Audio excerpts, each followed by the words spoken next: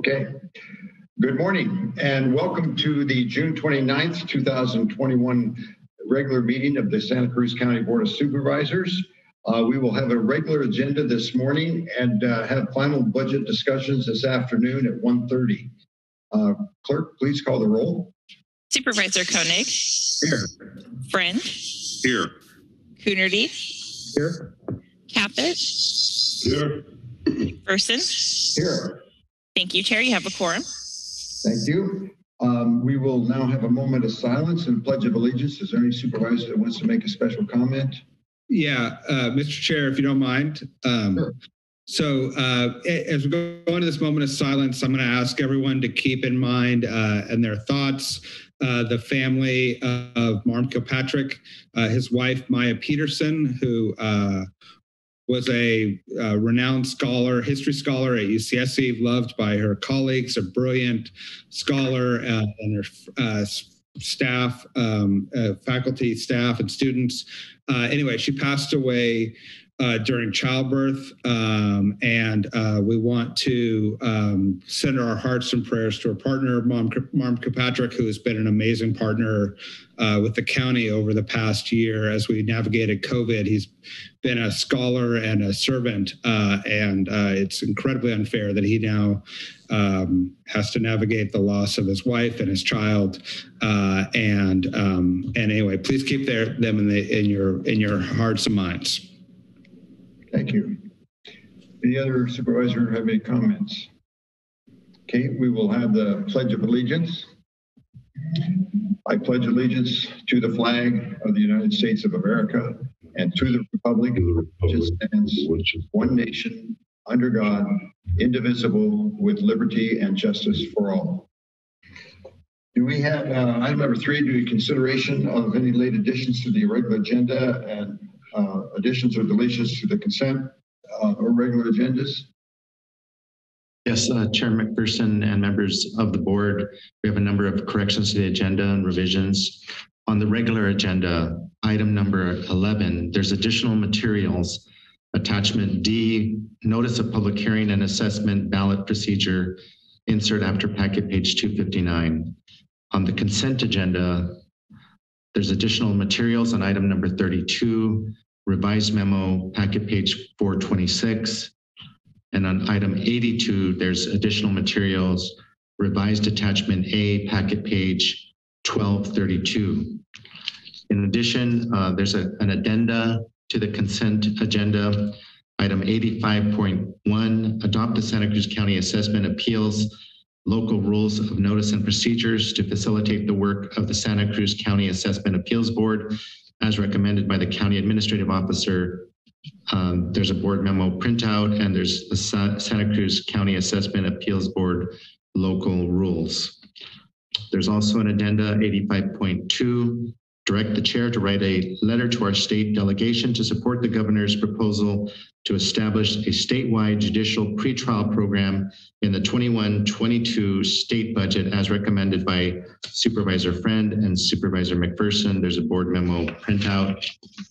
There's an addenda 85.3, accept and file report on parkland dedication and in lieu fees and park impact fee rates as recommended by the Director of Parks, Open Space and Cultural Services. There's a board memo printout. There's a fee study, park impact fees and example scenarios. There's an addenda 85.4, approve agreements with Friends of Santa Cruz County Parks in the amount of $220,000 and the Tannery World Dance and Cultural Center in the amount of $83,491 for virtual and outdoor COVID-19 compliant recreational activities, and authorize the Parks Director to sign the agreements and associated documents as recommended by the Director of Parks, Open Space and Cultural Services. There's a board memo, there's an agreement with the Tannery, there's agreement with the Friends of Santa Cruz County Parks, there's an ADM 29 for the Tannery agreement, and there's an ADM 29 Friends of Santa Cruz County Parks agreement. Finally, there's an addenda 85.5, accept the recommendation from the Santa Cruz Sheriff's Office and Health Services Agency to select California Forensic Medical Group to provide behavioral health services at the county jail effective July 1, 2021. Approve the amendment to an agreement with the California Forensic Medical Group in the amount of $1.7 million for corrections behavioral health services for a new contract amount of $6,960,318, and direct the Health Services Agency and the Sheriff's Office to return in May 2022 with an annual report as recommended by the Director of Health Services and the Sheriff Coroner. There's a board memo printout, there's an amendment to the California Forensic Medical Group agreement, and there's an ADM 29 for amendment as well. That concludes the agenda and the corrections to the agenda. Thank you, Chair. Okay, thank you. Is there any announcement by board members of items removed from the consent to the regular agenda? Seeing none, we will go to the public comment period. Stephanie, do you want to announce that it's Spanish as well? Thank you, Chair. Just a moment. Now is the time for public comment. This announcement will repeat in Spanish. Este anuncio se repetirá en español. If you would like to make a comment in Spanish, we have a translator available to assist. Speakers are limited to 2 minutes. At the end of this time, your microphone will automatically be muted. Members of the public may speak to an item on the consent agenda or items within the Board of Supervisors jurisdiction not appearing on the agenda. To comment on a regular item, please wait until the presentation is heard. Ahora es el tiempo que la Junta de Supervisores recibirá comentario del público. Si gustaría dar su comentario en español, tenemos un traductor disponible para asistir. Los oradores están limitados a 2 minutos. Al fin de este tiempo, su micrófono se silenciará automáticamente. Miembros del público pueden hablar sobre cualquier tema de la agenda de consentimiento o temas que no aparecen en la agenda que caen debajo de la jurisdicción de la Junta. Comentarios sobre temas de la agenda regular se recibirá al fin de la presentación de este tema. Thank you, Chair. And we have 3 members of the public that would like to make a comment. Okay, do you have 2 minutes to comment on items that if you're not able to attend later on the agenda today, or that you items that are not on the agenda but under the jurisdiction of the County Board of Supervisors? You have 2 minutes to comment. Go ahead, Stephanie, please. Ms. Cabrera. Call-in user 1, your microphone is available.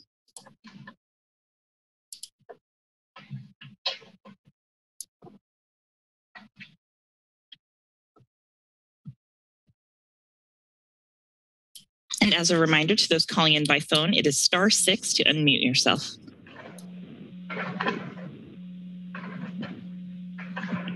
This is Marilyn Garrett. Am I on? Yes, Marilyn. Okay. I'm going to quote from an article that's on Mercola.com, Dr. Mercola. It's titled, "Researcher, We Made a Big Mistake on COVID-19 Vaccine." Story at a glance. Canadian immunologist and vaccine researcher Byron Brittle has gained access to Pfizer's biodistribution study from the Japanese regulatory agency. The research previously unseen demonstrates a huge problem with all COVID-19 vaccines. The assumption that vaccine developers have been working with is that the mRNA in the vaccines would primarily remain in and around the vaccination site. Pfizer's data, however, shows the mRNA and subsequent spike protein are widely distributed within the body in hours. This is a serious problem, as the spike protein is a toxin shown to cause cardiovascular and neurological damage. It also has reproductive toxicity, and Pfizer's biodistribution data shows it accumulates in women's ovaries. Once in your blood circulation, the spike protein binds to platelet receptors in the cells that line your blood vessels. When that happens, it can cause platelets to clump together, resulting in blood clots and or abnormal bleeding. Pfizer documents submitted to the European Medicines Agency also show the company failed to follow industry standard quality management practices during preclinical toxicology studies, and the key studies did not meet good laboratory practice standards. Carol, your microphone is available.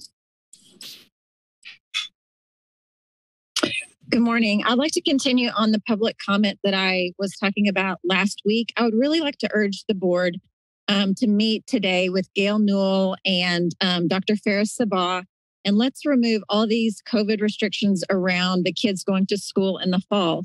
To do anything less is a violation of these kids' constitutional rights under the U.S. Constitution and the California Constitution. And to illustrate that point, I wanted to let you know about a recent lawsuit that was filed in LA County by a group of parents. And California law requires children to attend school, and it also guarantees them a free public education as a core constitutional right. And by having these COVID restrictions, you're excluding groups of people from those core constitutional rights. This lawsuit is the first of its kind in California federal court regarding the targeting of our school children with illegal and unnecessary COVID mandates. Despite the parents' refusal to submit to the routine invasive PCR tests of their children, the forced downloading and use of the Microsoft app Daily Pass to collect and disseminate their children's private health data, and covering their faces all day while in school results in LAUSD excluding healthy children and thousands of healthy children from attending school. And what's worse is, it's really affecting the disadvantaged and the poor in our community. It's the kids that are doing okay, that are in good homes, they can probably deal with this okay. But these poor children that live in a disadvantaged home, you're making it even worse for them. They need to have full and equal access to school. And I want you to meet with them today to get this removed. Mila, your microphone is available.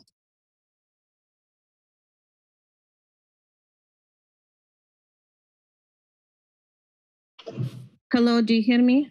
Yes. Yeah, I would like to again remind the Board of Supervisors about the ongoing issue with the Behavioral Health Division, that inappropriate services for my daughter, who refused to refer my daughter to get services from San Andreas, and because she is autistic. And my daughter has visible teenager's mentality that she maintained, especially after traumatic brain injury in 2010. And ever since, I was not able to help my daughter to get appropriate therapy because of Behavioral Health Division, who noted right away, that my daughter could be easy client for them and they can manipulate her and use her. Today at the 6:30 a.m., my daughter again knocked my door because she was staying in the woods. She was evicted on June 10th. Nobody was taken care of. And this is another issue, Behavioral Health Division using autistic nature of my daughter so they can take an advantage and do nothing and claim that she is adult by ages. This is so horrible and it has to stop. Why my daughter walking around with the toys in her hands? She came to me with the 2 toys in her hands, dirty and hungry. When it's gonna be ended? I spoke with Manu yesterday. He assured me that it's under control. So yes, Behavioral Health Division will say all the time that they keep under control. So what they keep under control control, they keep alienation. So my daughter isolated from normal society, from family, and this is very dangerous. This is road to slow murder. Please, slow murder. Stop it. Caller 1999, your microphone is available.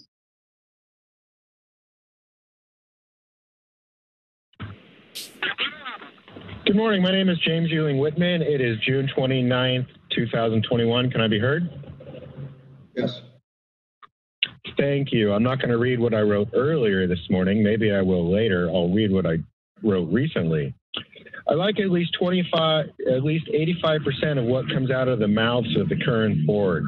I dislike at least 85% of what the board actually does as elected and chosen leaders. Do I wish I had days to explain why I don't care for the decades of planning these boards have completed to become expendable puppets of the Bolshevik CCP genocide plans for USA Incorporated. Has society become so fake that the truth actually bothers people? I find the Mr. Smith effect from the film Matrix rampant in U.S. society. Why do so many seem like spray paint cans with a loud rattle, even if the brain seems so empty? Why? Frequencies. It all has to do with frequencies, as anything that can be done with a pill can be done 1,000 times faster with frequencies. Yet from wireless frequency studies where the test subjects were referred to as monkeys, these human experiments were further used from their origination in Japan after the end of World War II in 1945. What has been learned is that with the introduction of biological agents from geoengineering, i.e. chemtrails, is that organisms can be inhaled and be untestable until frequencies magnify their strength millions of times. Thank you.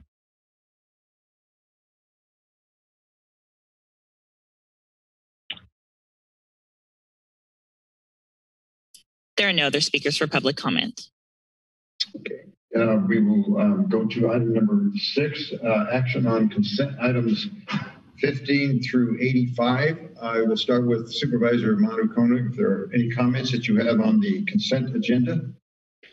Thank you, Chair. On item 30, I just want to thank Dave Reed in the OR3 office and Pia Levine from the Planning Department for clarifying this item for me. So it's the allowing deferral of geologic reports to support fire survivor rebuild efforts. I did hear some concern from the public that we were putting the cart before the horse by allowing an exception to geologic reports before receiving a building permit. But I'm well assured that the process being undertaken will minimize any risk for folks actually rebuilding in the zone affected by the CZU fire. So thank you. Item 32, the status report on the American Rescue Plan. Great to see that we're receiving about $80,000 more in funds from the federal government. And I'm looking forward to seeing the map for broadband that ISD is preparing for our allocation towards that. We've heard a lot in the first district from folks who are losing their Cruz.io DSL service. And in fact, we have a correspondence to that effect today from Mr. John Craig Croft in our written correspondence. And I think if the pandemic has taught us one thing, it's just that internet is now a vital service. Item 33, the transition to Board of Supervisors meetings to a hybrid model beginning August 10th, 2021. It's fantastic that we'll continue to allow remote comment by the public, and I'm looking forward to seeing you all in person in August. On item 38, accepting final costs for the Heart of SoCal Parkway, I just want to thank General Services and Parks, again, on a great job here. It has really added to the environment in SoCal Village, and this is part of a larger revitalization project for the area, and I encourage all of you to go down and visit it if you haven't already. And finally, on item 39, replacement of the leaking fuel vault at the Loma Prieta Volunteer Fire Station. This is definitely much needed. Glad to see we're addressing it as the emergency it is, and that will also be better accommodating the fueling operation as we do so. That's it. Thank you. Thank you. Supervisor Friend. Thank you, Mr. Chair. A couple of brief items. I'd like to acknowledge Public Works on their work on item 76 in regards to upcoming storm damage repair. It's in multiple districts, but just specifically the San Andreas and Browns Valley work that's being done, as well as along with Supervisor Caput, the work that's being done on Mount Madonna that our two districts both share. Also, just off of that today, I understand that Valencia School Road was at least reopened to traffic as they continue to do work on it, but that's a remarkably fast turnaround of work. The Assistant Director, Steve Wiesner, and his crew deserves a lot of credit for turning that around. That was, as you may remember, there was a pretty catastrophic failure that occurred just a few months ago, and they got it reopened in time for fire season. So it's really a lot of kudos to Public Works on getting that reopened today. In addition, the item that we brought forward with Chair McPherson regarding the pretrial program, I understand that there is probably some good news so far in the legislature's second pass at the budget here, but we need to keep up this advocacy to ensure that probation gets what they need in advance of this. I appreciate Supervisor McPherson working on this with our office in order to provide this advocacy, and would appreciate the support of our colleagues on this item. Thank you, Mr. Chair. Thank you. Supervisor Coonerty. Thank you, Mr. Chair. I have no comments. I just want to note, I mean, there's almost 90 items here just on consent. We're certainly giving everyone a lot of work to do as we have a 1 month break from meetings, but thank you everybody for their work over this challenging fiscal year. Thank you. Supervisor Caput. Yeah, thank you, Chairman McPherson. Yeah, just a quick comment on a couple items. 33, I'm looking forward to seeing people in person also with that all virtual Board of Supervisors meeting transitioning into a type of a hybrid model like we had before. And then also item number 34, looking forward to seeing some remodeling done with the county building on Freedom Boulevard in Watsonville, and it'll be good to see that opening up also, and the remodel should go very well. Item 76 was already mentioned, and I want to thank Public Works also for the work they've been doing on Mount Madonna Road, and working with Supervisor Friend on getting stuff done where our two districts overlap. And that's it. Thank you. Okay, I have a couple comments on item number 18, the parks fee ordinance. Thanks again to our Parks Department for bringing these ordinance improvements to the board. I think this approach is going to be much more straightforward and countywide in terms of its impact. Very positive move. On item 31, the operations plan, I want to thank our CEO, Carlos Palacios, and his whole team for managing all of this during this pandemic and the fire that we've gone through. The fact that we have accomplished so much during this year is commendable. And more importantly, it shows that our county is adaptable and that we can pivot and think creatively in the face of adversity. And believe me, we've all had plenty of that this year, the last 2 years. Thank you to all the departments for their work on meeting these goals, and just for our CAO for putting this strategic plan and now the operations plan that I just discussed in place, so we can target what are our top priorities and go after them. And we've accomplished over 70% of them with the pandemic, the fires, and etc. A truly remarkable achievement to everybody, all our employees and the county staff in general. It's just really a terrific accomplishment, and we're going to be moving onward and upward further as we progress now in our recovery efforts. On item number 68, the Boulder Creek bench, doesn't sound like a big thing. But even though this may seem like a small thing, I want to thank the Department of Public Works and the Boulder Creek Business Association for its work on getting this bench in downtown Boulder Creek. So much of what happens in this San Lorenzo Valley community is contingent on Caltrans, because they are responsible for Highway 9, which is the main street for San Lorenzo Valley. And not too many years ago, it took us years to get new garbage cans there, but we did it, or you did it, in the San Lorenzo Valley. And having the board support for this simple bench demonstrates to Caltrans that we are truly committed as a county to supporting these rural areas. And I really want to appreciate it. It means a lot to that community of Boulder Creek. Entertain a motion to approve the consent agenda. I'll move the recommended actions. I'll second either one. Call the roll, please. Supervisor Koenig, Aye. Friend, Aye. Coonerty, Aye. Caput, Aye. McPherson. Aye. Thank you. Motion passes unanimously. Thank you. We'll move on to the regular agenda, item number 7, to consider adopting a resolution authorizing issuance of bonds, approving and directing the execution of a fiscal agent agreement and escrow deposit and trust agreement, and authorizing the sale of bonds and take related actions as outlined in the memorandum of the auditor, controller, treasurer, tax collector. There's a resolution authorizing bonds of Santa Cruz, a bond purchase agreement, escrow agreement, fiscal agent agreement on Santa Cruz County 2021 Consolidated Reassessment District 2021.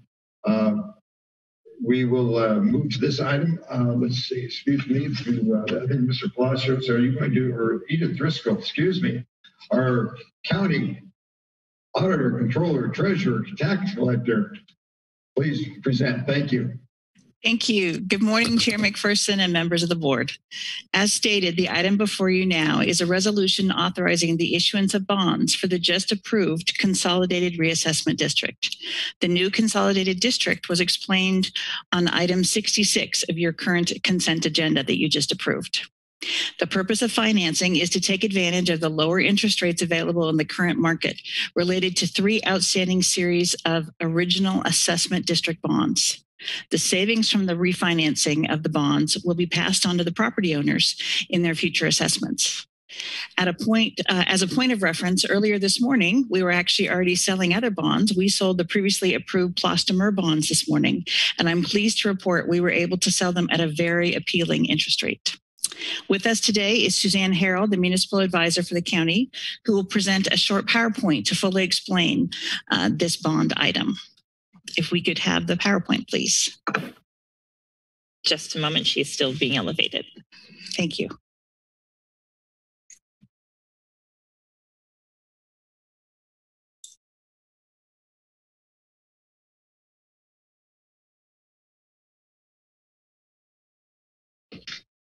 Good morning, Chair McPherson and members of the board. I'm Suzanne Harrell, your municipal advisor, and I'm just trying to see if the PowerPoint has been put up on the screen yet. I can't tell from where I'm sitting. It's not on the screen yet, but I believe. Give it a moment. Okay. Okay.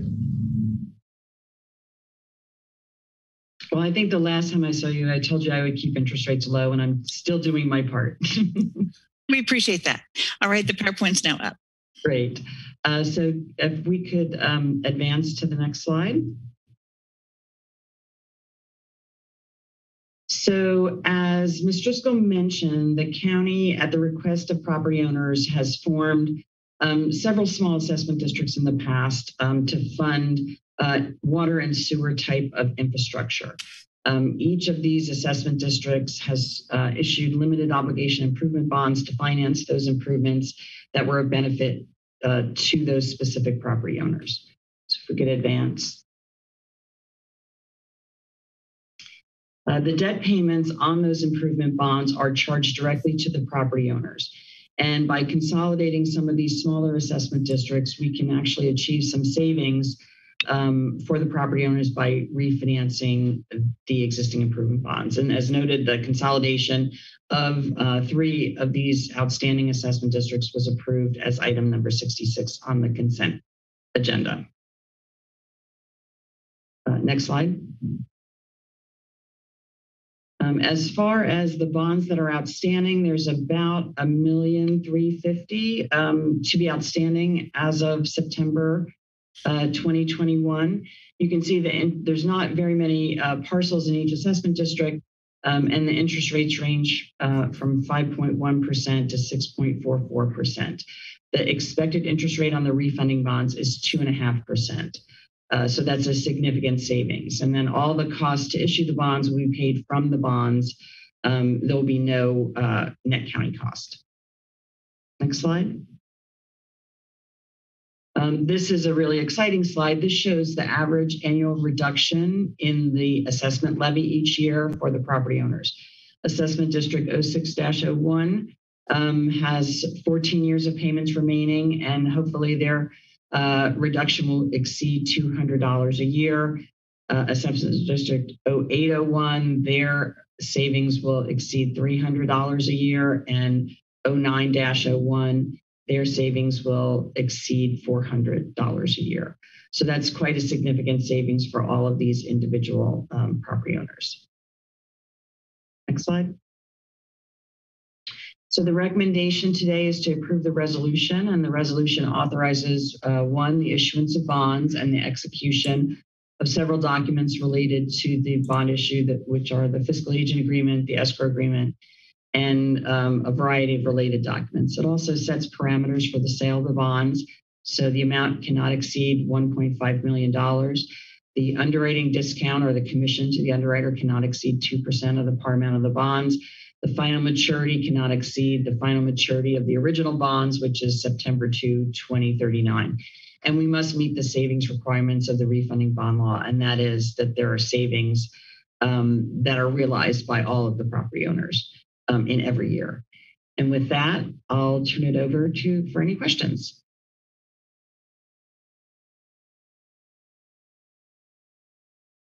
Thank you, and congratulations for a job well done. Very much needed in Rolling Woods area and my district and Orchard Drive and so forth.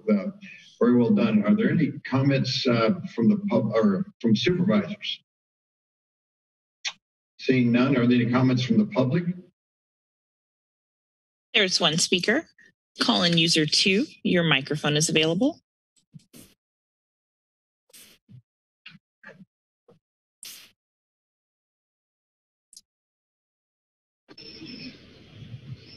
Hi, this is Marilyn Garrett. And you say there's savings to the property owner. My basic understanding of bonds over the years is that it takes years to pay off. There's high interest and lots of debt. And I question the value of bonds. That's my only comment. So what you stated seems to contradict my understanding. Thank you.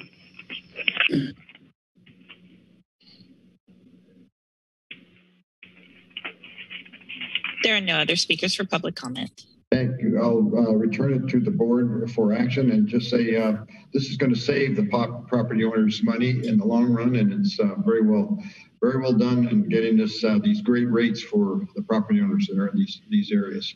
Thank you. Yeah, just a quick question. Yeah. Go ahead, Ryan. Oh, I was going to make a motion, so go ahead, Greg.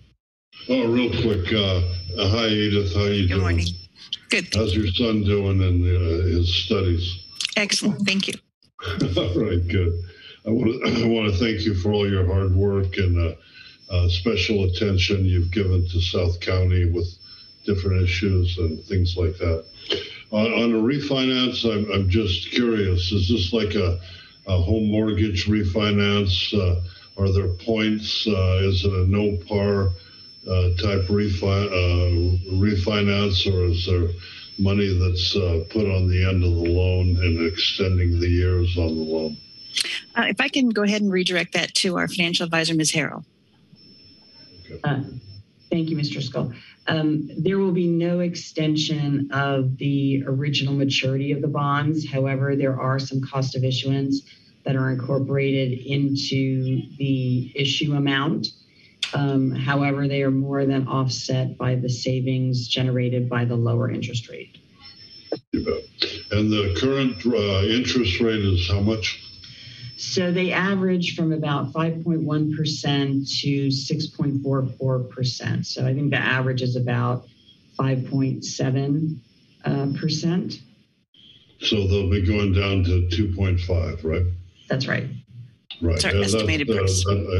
I don't think we're going to see these low interest rates this low for a long time. So thanks for looking into this. Yeah, we have looked at it from time to time, but the interest rates were just not low enough. But now they are. Okay, thank you. Any other questions from the board, members of the board? Yeah, Mr. Chair, I'll just say, maybe I've been doing this too long, but nothing makes me happier than a good bond refinancing. Getting money right back to the taxpayers and just not paying interest to big financial institutions. It's a win-win and putting, anyway, I appreciate all the effort and I'm willing to move the recommended actions. Second. Second by Supervisor Koenig. Please call the roll. Supervisor Koenig? Aye. Friend? Aye. Coonerty? Aye. Caput? Aye. McPherson? Aye. Thank you. Motion passes unanimously. Okay, we'll go to item number 8, a public hearing to accept the comments and any protests on the renewal of the Santa Cruz County Tourism Marketing District, or TMD. Accept and file the amended TMD plan. Consider adopting a resolution renewing the TMD and take related actions as outlined in the memorandum of the county administrative officer. Consent from cities of Watsonville, Capitola, Santa Cruz, and Scotts Valley for the Santa Cruz County TMD renewal. TMD management district plan, the TMD managed district plan changes. There were some strikeout and underlines, and then a resolution for the tourism marketing district. I think Melody Sereno is going to present on this. Good morning, members of the board. Melody Sereno, WDCAO. I just want to make sure you can see the screen because I can't see it from my vantage point. So today's item is the 7-year renewal of the Tourism Marketing District, including an amendment as discussed at your June 8th meeting. And I just have a couple of quick slides here. So I want to give you a little reminder. The Santa Cruz County Tourism Marketing District is a special district. Hotels collect and submit a special assessment, which is paid by the customer as part of their nightly fee. This provides funding for ongoing tourism and marketing efforts focused on generating overnight visitation to Santa Cruz County. The original TMD started in 2010 and was renewed for 5 years. And then in 2015, the TMD was renewed for 7 years. The current TMD expires on 6/30 of 2022. And so this new renewal would be for another 7 years with a renewal until 6/30/2029. The current TMD raises approximately $2.6 million. 73% of the budget is used for marketing and promotion of Santa Cruz County, and then 25% for general operation. There's a 2% set aside and a 1% for administrative fees. The renewal of the TMD is expected to raise about $2.9 million with the proposed fee increases. So this is the renewal process. It began in May with the resolution of intention, and this is the third and final meeting required to renew the district plan. Per section 36620.5 of the Streets and Highways Codes, a county may not form a district within the territorial jurisdiction of a city without the consent of the city council. The city of Scotts Valley had previously requested the continuation of exemption for nonprofits, which impacts 1440 multiversity, and the replacement of that language in the plan has been included in today's materials. The cities of Scotts Valley, Capitola, Santa Cruz, and Watsonville have all approved their resolutions of consent, including the amended language. These are the recommended actions for today. The county clerk has determined that at this time, no protests have been received. And so accordingly, there is not yet a majority protest, which would preclude district renewal. This public hearing represents the last opportunity for lodging protests. There's a team available to answer questions should you have them. Okay. Does that complete your presentation? That's it. Okay, thank you. We will open this to the public hearing. Are there any comments from the public? There are no members of the public wishing to speak to this item. Okay. Spoke too soon. One just rose their hand. Oh, excuse me. Okay. Caller 1999, your microphone is available.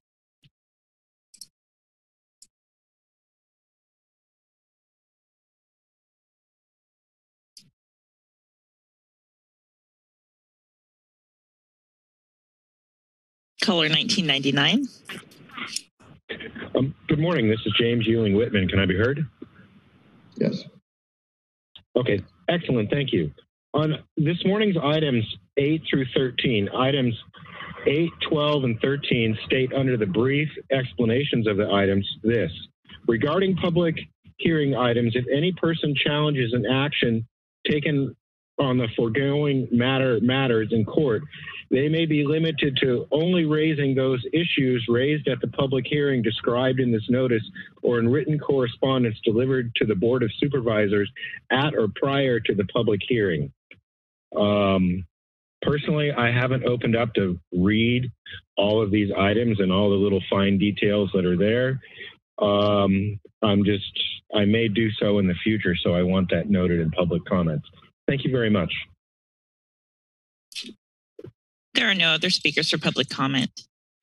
Okay, I'll close the public hearing and return it to the board and ask for any comments from Supervisor Friend. Thank you, Mr. Chair. Let me just appreciate Mr. Reno's work and also the work of Visit Santa Cruz and Ms. Ivy. The fact that this was overwhelmingly supported by all the hotels and actually a number of the other service industry supporters in this community shows how important people find the TMD to be. And so I'm very supportive of this. I think that, look, we're both an agricultural and tourism-based economy. It's essential that we market this information out. As you can see, people are starting to come back. We need it for local jobs. We need it for really the character and quality of life within this community. And so I'm fully supportive of this, and I'm prepared to move the recommended actions. Okay, I'll come back to you. Any other comments from the board? Supervisor Coonerty? I'll just second that in both the comments and the motion. Okay, I don't know if there's any other, I just have a small comment. Supervisor Caput, do you have anything? Yeah, just it's really good to see that we're going to actually have people coming here to visit. I mean, the tourism is a big part of Santa Cruz County.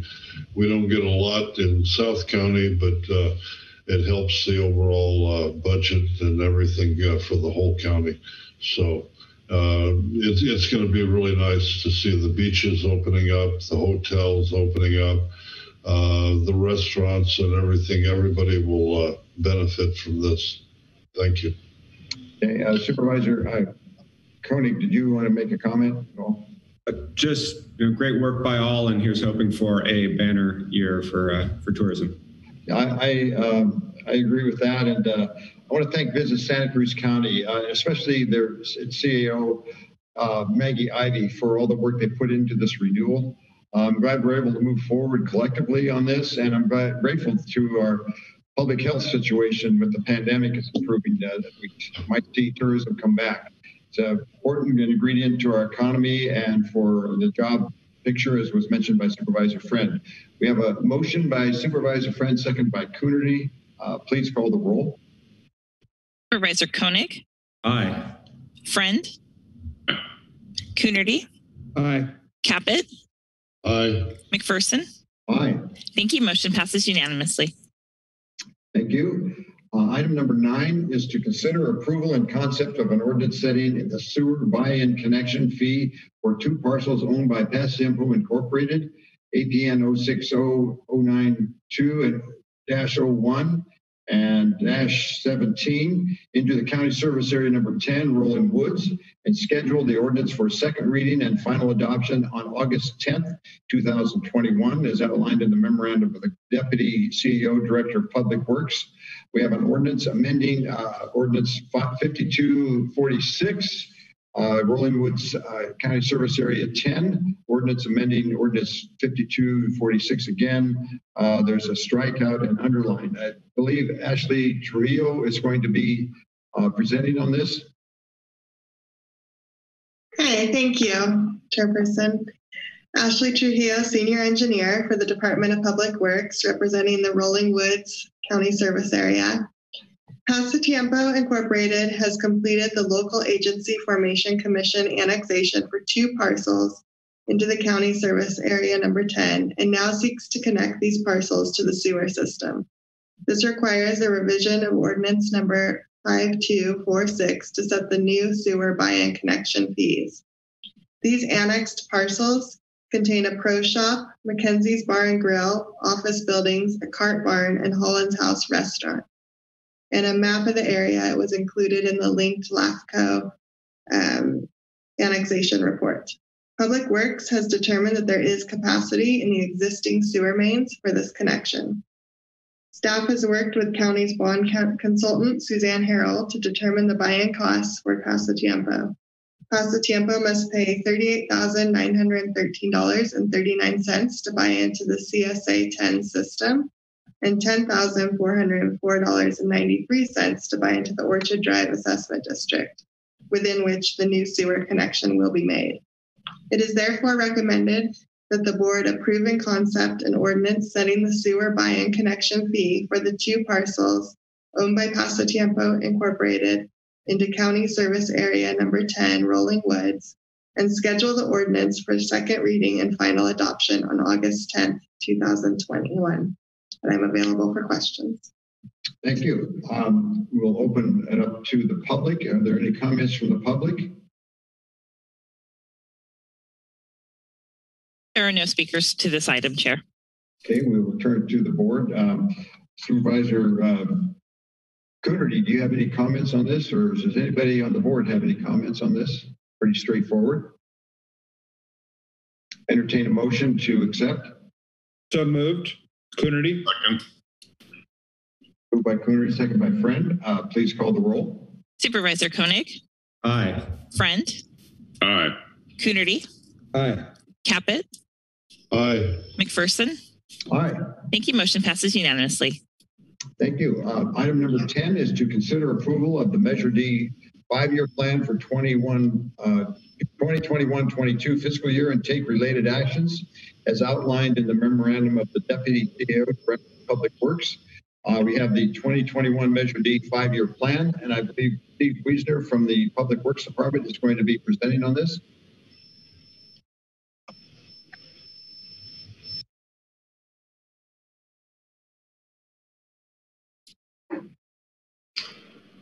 Yes, good morning, Chair. This is Steve Wiesner here. Can you all hear me? Yes. Okay, I am going to go ahead and share my screen here.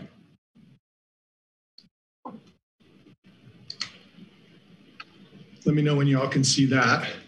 We got it. We can see it. Great, fantastic. Well, good morning, Chair McPherson, board members, CAO, and members of the public. My name is Steve Wiesner, Assistant Director of Public Works. And here with me today is Casey Carlson, our senior civil engineer who's in charge of the county's pavement management program. And I'll be giving a brief Measure D 5-year plan update this morning. So as a reminder, Measure D was a countywide half-cent sales tax measure that was passed by our voters in November 2016. And Measure D provides a 30-year funding source for transportation projects countywide. The county's road share is estimated this next year to be $3.1 million. And that's actually a significant improvement over what our forecast was for 2020, which assumed impacts from COVID. So it looking pretty good for next year. As part of the ordinance, the annual requirements include producing a 5-year plan update, which is approved in a public hearing by the Board of Supes, which is why we're here today. And also as a reminder for the public, when Measure D was passed, we did a survey of our various communities throughout the county's unincorporated area. And the 3 top priorities for the community was maintenance and repair of our county roadways, along with some neighborhood resurfacing projects and some safety projects as well. So I'm just going to do just a quick brief history. This is our 4th year of implementation now in 2021. We had 3 years of projects that have already been completed. In District 1, we were able to deliver projects up in the SoCal San Jose area, the Miller Hill area. The next year in 2019, we did several roads down in the Live Oak area. And this past year, we were able to hit some of the roads up in the Thurber Lane area. In District 2, we actually had some really nice projects, one down in La Selva. We were able to do many of the roads down in La Selva Beach area. 2019 brought us some roads in the Rio Del Mar Flats area. And then this past year, we were able to complete several roads in the Sea Cliff neighborhood area. District 3 has a little bit less percentage of the roads compared to the rest of the other districts in our county. And so it takes a little while to build up some money to do some significant work out there. But in 2018 and 2019, we were able to complete all of Martin Road. And we're now working towards saving up enough funds where we can do a significant repair on Swanton in the future. In District 4, the first year of Measure D funds actually were needed to repair a critically damaged bridge down in South County on Casserly Road, and we were able to make those repairs in 2018. And again, because so many less roads down in South County, it takes a little while to build up a bank, but in this last couple of years, we're able to complete Lakeview Drive. And in District 5, going along with neighborhood resurfacing in our downtown core areas, in 2018, we're able to do a bunch of work in Boulder Creek, next year in Ben Lomond, and then this past year in downtown Felton. And the 2021 Measure D project is underway this year. We're already out there paving roads, and I'm sure you all have seen it and heard about it. In District 1, we're doing a slew of streets in the Merlin Way area off of Soquel San Jose. District 2, we're working down in the Corralitos area. District 3, we're actually banking funds this year towards that future Swanton Road project. District 4, we're completing the last northern half of Lakeview Road down in South County. And then District 5, we've moved back up to Boulder Creek, and we're starting to get some more of the outlying neighborhood streets in Boulder Creek. So it's been very successful. This program has been fantastic for our communities and for the county. We're able to finally start getting out there and doing some significant resurfacing on our streets out there. And so what you have before you today is the recommended actions are to adopt the attached Measure D 5-year plan for the 21-22 fiscal year, and to authorize Public Works to submit a copy of the approved board package to the Santa Cruz County Regional Transportation Commission. And so with that, I'm happy to take any questions, and then I'll just have the public note that there's a URL up on this slide, and that's the webpage in the Public Works website where you can find all kinds of information about our resurfacing and pavement management program, and there's very specific information about Measure D and the work we're doing this summer. So with that, I'm happy to answer any questions you have. Thank you. Go to the public. Any questions from the public? Just a moment. There are no speakers to this item, Chair. Okay. Return it to the board. Start with Supervisor Caput on this one. Okay. Thank you. Hi, Steve. How you doing? I'm doing well. Thank you, Greg. All right. Quick questions. I don't expect you to go into detail or anything because we can work that out later. But Murphy Crossing, it looks like we're going to be we're going to be able to do something there. So will it be a quick fix, or is it going to be where we don't have to go back there in a year or two? Yeah, we have been trying to maintain Murphy's Crossing as best as possible with our regular patching program, but we are aware that it needs some significant rebuilding, really. The road's pretty well shot. And so it's going to take a fairly large project out there, and we're going to be building funds up in a bank for a future project there. Okay. And then Paulson Road, real quick, can you explain that? That's been a problem forever. Yeah. Yeah, Paulson is also in need of some serious resurfacing and work as well. And that's actually going to be the next one that's on slate for District 4 for Measure D funds. We are building a bank up for that one, and we expect to deliver that project in a couple of years. Okay, is that over by the bend, over by Whiting, or is that farther up north? It'll be actually the entire length of Paulson. Okay. And then real quick, I guess the money for Houlihan and Highway 52 is that's different money than Measure D money, right? That'll be Caltrans and State of California. That's right. It doesn't have any Measure D funding on it, but it's got several other funding sources, and we've been working, as you know, for many years to fund that project, and it looks like it's going to come to fruition in this next year. Okay, and real quick, it looks outstanding out there on Lakeview. I just drove out there the other day, and it's a wonderful job. All they're going to do now is put the striping in the middle of the road to separate eastbound and westbound lanes. It looks great. Last question, real quick. The roundabout on Lakeview, is that scheduled to be put in pretty soon? So that's a Caltrans project. That's on Highway 129, and I do believe they are scheduled to go to construction within this next year as well. Okay, so there'll actually be a roundabout on the highway? There will be. It's a unique application for a roundabout, but I think because of the high speeds out there and some of the collision history they have, the state felt that it was necessary to put some type of a traffic calming measure right at that location. And it looks like it's going to work. Okay, I hope so.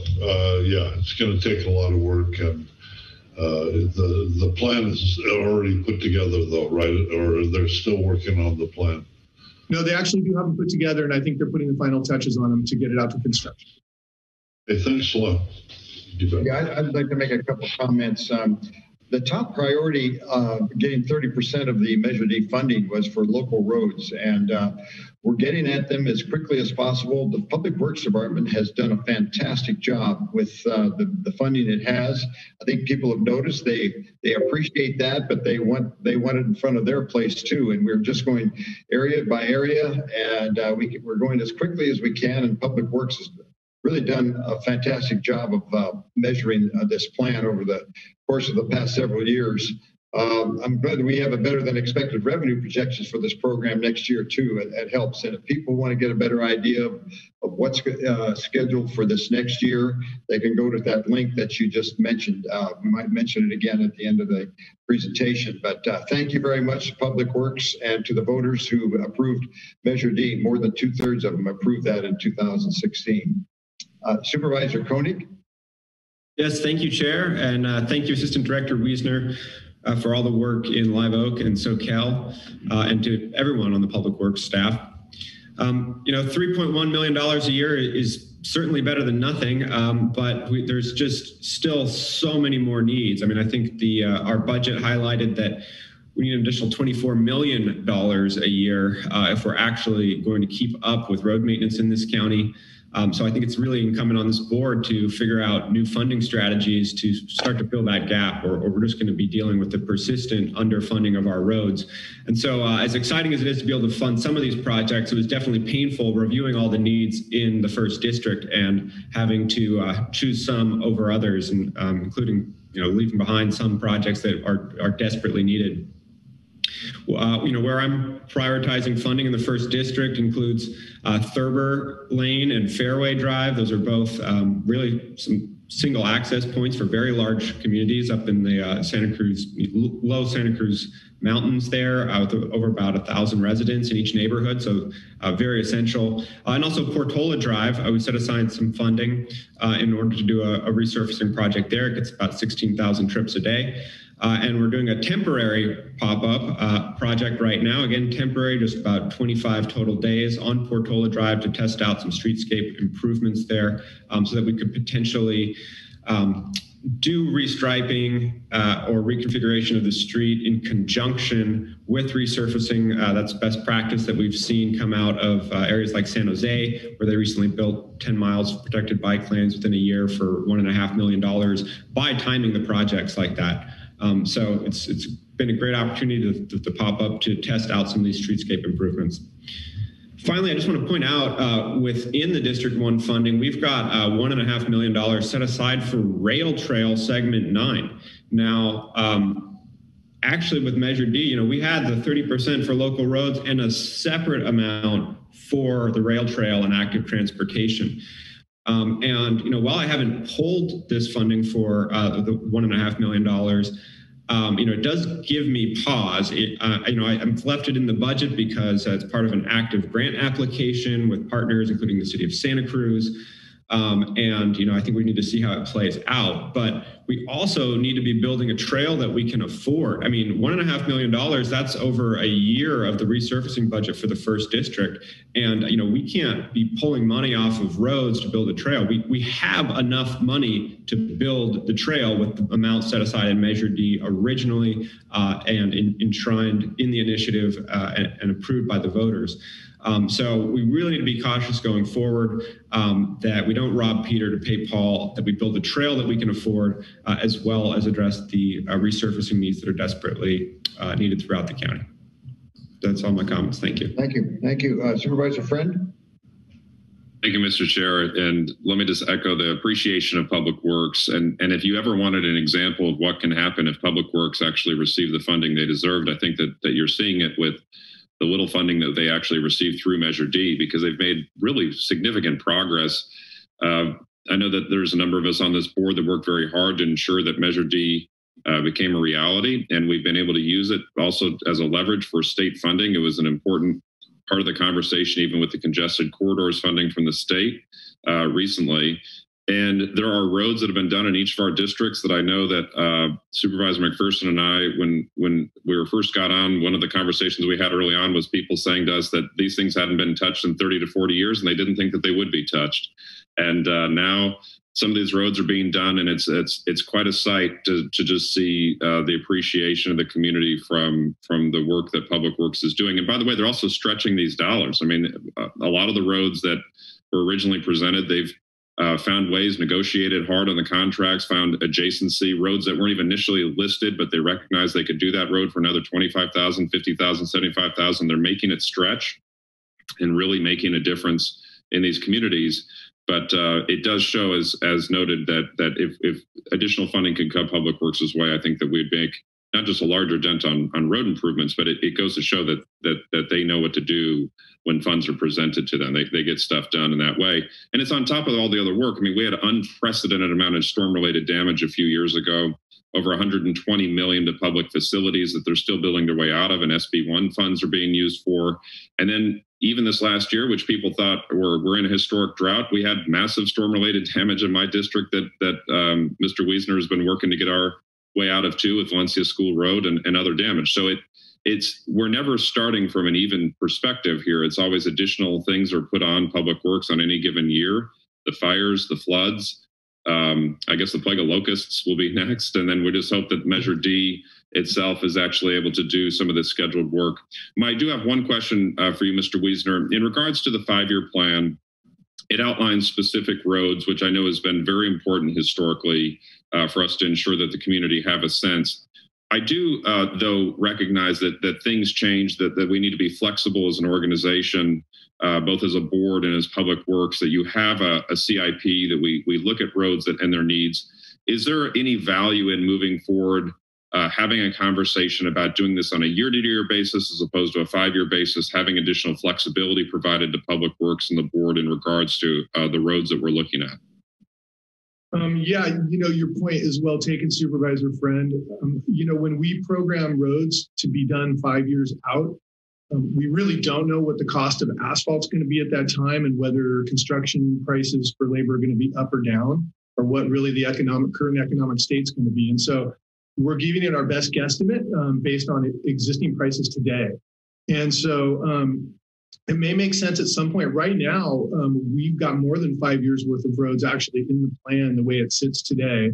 But at some point, it may make some sense. And if you'll note in the new updated plan, we've added a line item for each district that is a general road resurfacing programming line item. Now, we haven't started putting money into that bucket yet, but at some point we may decide not to start, to stop listing specific roads, maybe listing specific areas of the county, and just start building up the funds that way. And, we'll continue to work with each supervisor and with each community to identify the needs and the priorities in those areas on an annual basis. But we are required by the ordinance that the RTC passed to provide them an annual update of the 5-year plan. So we'll continue to do that. But we do have a little bit of flexibility with regards to how our foresight is measured. And we can strategize with each one of you as we move forward on that. Okay, we'd appreciate that work from Public Works, letting us know we definitely don't want to take away flexibility or have you have a sense that you're locked into something when there may actually be something where we can get better bang for our buck on a year-to-year basis. I think that the community in general would agree that the more roads that can get done, the better, which also leads to the second part of this, which is that sometimes maybe we need to do a better job, both as a board, in communicating why roads are chosen. Sometimes I'll have, actually every time that roads in a neighborhood are done, somebody will say, well, why was that chosen? It actually wasn't in that bad a shape, for example, on the comparative side. And I'll explain to people that that's actually one of the reasons why it was done. It's significantly cheaper to do a road that hasn't failed yet on a per mile or per square yard basis. And that it allows us, it's once equipment's mobilized, it's cheaper to do adjacent streets than it would be otherwise. And so there are things that there's an art and a science to this, that we've got a limited number of amount of money, but also that there's a rationale as to why some roads are done and sometimes and others aren't done at other times. And as evidenced in both my district as well as in in all the districts, that sometimes you have to bank money for these larger projects because it's basically an entire road rebuild. And that's a trade-off with the community, that we can have that conversation that would you prefer to have 1 mile done on a major road in essence, or would you rather have 8 or 10 different residential roads done in the exact same year? And that's a tough conversation to have, but that's the world of trade-offs that we're in. And those are the decisions that the board's making. But I do feel that the community provides that outreach. And I do think we could probably do a better job just communicating how or why roads are chosen on any given year. But again, thank you for your well over a 40-hour-a-week job, especially during the rainy season, Mr. Wiesner, and looking forward to the projects continue to be done on this. Good. Thank you, Supervisor. Supervisor Coonerty. I'll limit my comments. We're saving our pennies out there for Swanton Road year over year, and we'll get there eventually. But thank you for the work. It's a benefit countywide. We're a small county. People move across this county, and so it benefits us all to have roads that are maintained everywhere in Santa Cruz County. Thank you, Supervisor Catlett. He started with the comments, Mr. Chair. Oh, excuse me. I'm getting back. I'll entertain a motion. Oh, never mind. I'll entertain a motion to accept the 5-year plan, Measure D 5-year plan. I'll move the recommended action. Second. I'll second. Please call the roll. Thank you. And for the record, there are no public speakers to this item. Supervisor Koenig. Aye. Friend. Aye. Coonerty. Aye. Caput. Aye. McPherson. Aye. Thank you. Motion passes unanimously. Okay, we'll go to item number 11, that as the Board of Directors of the Santa Cruz County Flood Control and Water Conservation District Zone 6, consider adopting a resolution of intention to form the assessment district to fund the maintenance of the Rio de Mar Flats Drainage Improvements Project and approve the engineer's report. Set the public hearing on the formation of the proposed assessment district for August 24th, 2021, and take related actions as outlined in the memorandum of the district engineer. A resolution of intention to form the assessment district, June 29th, 2021. Rio de Mar Assessment District Engineers Report, and Rio de Mar Assessment District Engineers Report, pages 56. They're online and on file. I think that Ken Adler, Assistant Director of Public Works, is going to be presenting on this. Good morning, Chair McPherson and directors. I'm Kent Edler, Assistant Director of Public Works and Assistant District Engineer for Zone 6. Let me share my screen. I have a presentation here.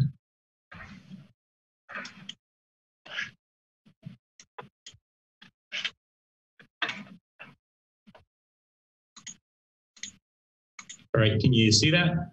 Yes. Okay. So I'm going to give a brief presentation on the proposed assessment district for the Rio de Mar Flats Drainage Improvements Maintenance. So the Rio de Mar Flats area in Aptos often sees flooding. This is due to the area being located in the historic floodplain, as well as an inadequate drainage system that isn't able to have the proper slopes to effectively drain the area when there are heavy rains. The drainage system also empties into Aptos Creek, and when the creek levels are high or if the outlet becomes blocked, the ability of the area to drain is greatly diminished. Engineers from our Zone 6 staff have been studying this area for many years, and in 2014 received an approximately $600,000 flood mitigation grant to design a solution to the problem. After a thorough hydrologic and hydraulic analysis of the area, as well as working with state parks, the Coastal Commission, and the County Planning Department, and also completion of CEQA, it was determined that the most practical and effective design was to disconnect the drainage system from Aptos Creek. The design is shown on this slide. It includes new storm drain pipes, which are shown in blue, and these will divert stormwater when flooding up to a 10-year event, which would normally occur. And that'll be directed to a new pump station, which is depicted in yellow. From the pump station, the water would be pumped to a deep pit, shown as the purple circle, where the water will be infiltrated into the soil. It should also be noted that this project is designed to address flooding up to the 10-year events, which will relieve the majority of the common flooding issues experienced in the area. The area's flood during storms significantly smaller than the 10-year event. The estimated cost of construction for the project is approximately $4.8 million, and in 2020, we received notice of award of an approximately $3.6 million grant from mostly FEMA, but it also includes some CalOES funds as well. In addition, Zone 6 was also awarded approximately $600,000 from the Department of Water Resources through an integrated regional water management grant. The remaining local match will come from development impact fees already collected, as well as a minor amount of one-time funding. If constructed, the new system will require approximately $121,000 annually to cover the maintenance of the pumps and other drainage features, as well as electrical costs and contingencies. Although we've been able to secure $4.2 million in grants for the construction, unfortunately, there is not an existing funding source to cover the annual maintenance and operations costs. It doesn't make sense to build a project such as this that cannot be maintained. And since the project primarily benefits the residents who own property in the area, an assessment district is being proposed to pay for the annual maintenance and operations costs. The proposed boundaries of the assessment district are shown on the current slide. The boundary includes parcels that are subject to flooding and also parcels that will have improved access due to less flooding. Assessment districts are formed in compliance with Article 13D of the California Constitution, Proposition 218, which was approved by voters in 1996, as well as the Benefit Assessment Act of 1982. When amounts are developed, only parcels receiving special benefits, such as parcels that will have a benefit from less flooding, are allowed to be assessed, and they must be assessed their proportional share. General benefits, such as those that benefit the community at large, like beach access, cannot be assessed on the parcels in the assessment area. An engineer's report was prepared by our consultant, NBS, which is attached to the board item. The report calculates the special and general benefits based upon depth of flooding as well as access. Proposed assessment amounts were also developed and are listed in the engineer's report. Proposed annual assessment amounts for the parcels vary. For example, a house at a lower elevation that currently floods the most often is approximately $375 annually. A single family dwelling that doesn't see flooding on their parcel but will receive access only benefits is approximately $125 annually. In order to form the assessment district, the board must first adopt the resolution of intent to form the assessment district. The next step would be to mail out ballots to the property owners to vote on whether they are in support of the formation of the assessment district. The votes are weighted, so a parcel with a higher assessment will have their vote be weighted more than a parcel with a lower assessment. Only ballots received will be counted, and in order for the assessment to pass, the results of the ballots must show that there is not a majority protest to the formation of the assessment district. So the recommended actions are to adopt the resolution of intention to form the assessment district to fund the maintenance of the Rio Del Mar Flats drainage improvements project and improve the engineer's report. Set August 24th, 2021 at 9 a.m. as the date and time for the public hearing on the formation of the proposed assessment district, and authorize mailing of the notice of public hearing and the assessment ballots. So that's the end of my presentation. I'm available for questions, and we also have our stormwater and consultant team available as well. I'll go to Supervisor Friend on whose district this is being proposed before we go to the public. Any comments, Supervisor? Yeah, thank you, Mr. Chair, and always thank you, Mr. Edler, and your work on this. I mean, this has been going on really for decades, actually, but since I've been on the board, This has been a very community-driven process. The community has been asking for flood and ponding relief in that area. It doesn't take very much of an event to have significant access issues and flooding issues within that area. In fact, this last winter, again, during a historic drought, we had some incomprehensible times down there where you could not access areas of Rio Del Mar and the Flats area at all. We've had a lot of meetings on this with the Rio Del Mar Improvement Association and the community down there for the last 9 years. Both working on initial discussions of a design, working with the resource agencies because there are protected species in the creek, for example, Coastal Commission, Fish and Wildlife, and others. And then through the remarkable work of Rachel and others in Public Works, they were able to secure a grant or actually a series of grants that didn't really seem possible for a long time. And so to be able to land that, now we're at the final stage of asking the property owners in that area whether they're willing to fund the annual operations and maintenance costs in order to do this. It's truly just a question that's posed to them. And what's important about Prop 218 is this opportunity for people to express a willingness or not to have that assessment.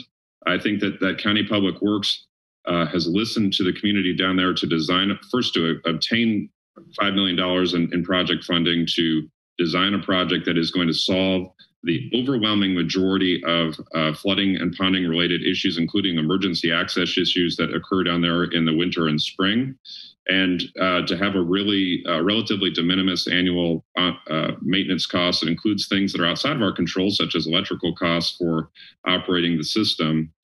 So I'm looking forward to seeing what the property owners down there do. We're going to continue our outreach and making sure that we can answer whatever questions people have. As Mr. Edler had noted, we've created the consultants have worked to help us create a website as well, where these questions, a lot of the frequently asked questions are available. People can see what their individual parcel proposed annual assessment rate would be. Obviously, our office is open to answer any questions. Public Works is open to answer any questions. And I'm looking forward to seeing whether we can get this actually built, because we can get it built, we will have solved one of the real vexing problems that's occurred in my district for a long time. We have two major flooding situations. One's obviously significant down in the Pajaro Valley region, and we've really made great progress on that. And I would submit that we've made the same progress on this as we've been able to do a funded project, and hopefully we can do the last part under 218 that's required for this assessment district. Thank you, Mr. Chair. Thank you for your work too. Now, the hearing is this is to set the public hearing for August 24th. But are there any comments from the public? Yes, we have one speaker to this item. Call-in user 3, your microphone is available.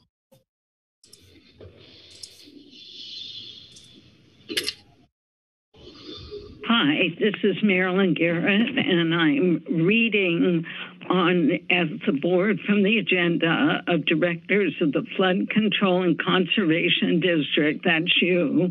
Seems like there used to be a separate public comment on there. Authorize the General Services Department to issue an invitation for bid for a dual polarization X-band magnetron transmitter-based weather radar system, and to advertise for news, etc., for bids. I'm asking you to withdraw this. This is highly dangerous, and it should have been on your regular agenda, and I'm going to say why it should be withdrawn. I have a book in front of me from 1977, Paul Brodeur, The Zapping of America. Microwaves, their deadly risk, and the cover-up. Microwave radiation, this is on your agenda, is more than kitchen ovens. It is radar, television, telephone, and satellite communications. It is diathermy machines, burglar alarms, and garage door openers. Microwave and radio frequency heating is used in the manufacture of many products. Microwaves provide a vast arsenal of weapons for total electronic warfare. Microwave radiation can blind you, affect your behavior, cause genetic damage, even kill you. The risks you run have been hidden from you by the Pentagon, the State Department, and the electronics industry. This item should be withdrawn. The book also has pictures of microwave cataracts and talks about people who work in radar having a high incidence of down. Caller 1999, your microphone is available.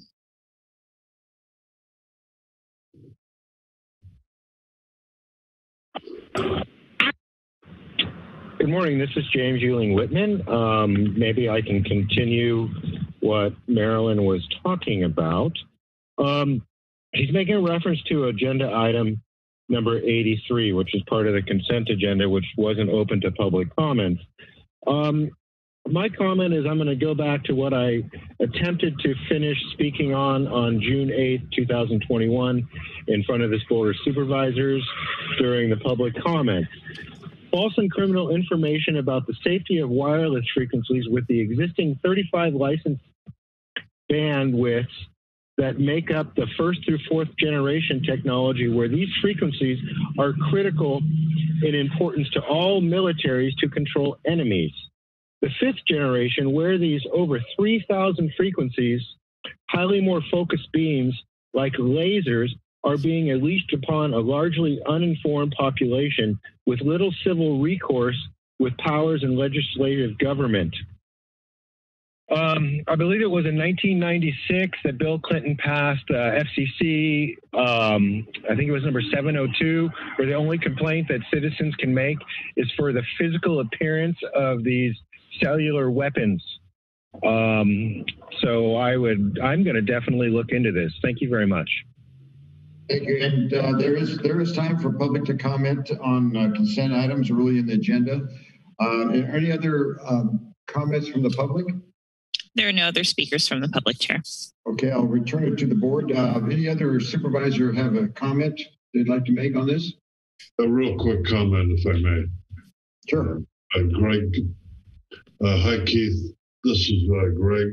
I can picture a new drainage pipe. I can picture the pump, new pump structure and all that. And also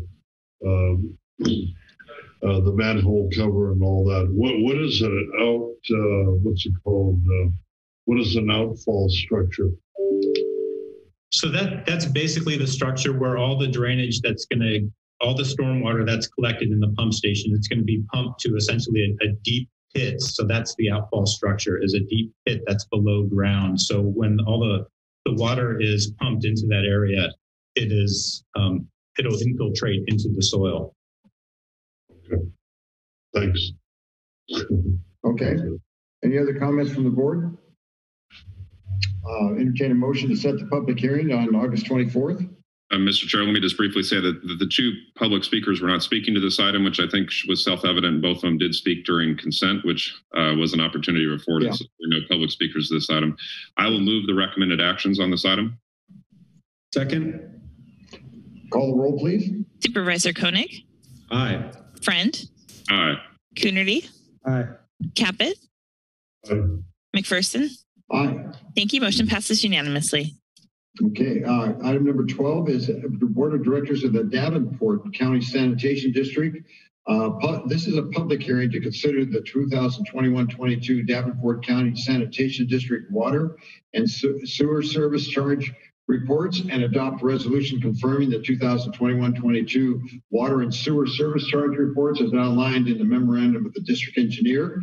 There's a summary report, 2021-22 of the Davenport County Sanitation District, a resolution charge reports for 2021-22 Davenport County Sanitation District, and the Davenport charge report of fiscal year 21-22. And again, I think Ashley Trujillo is going to present on this.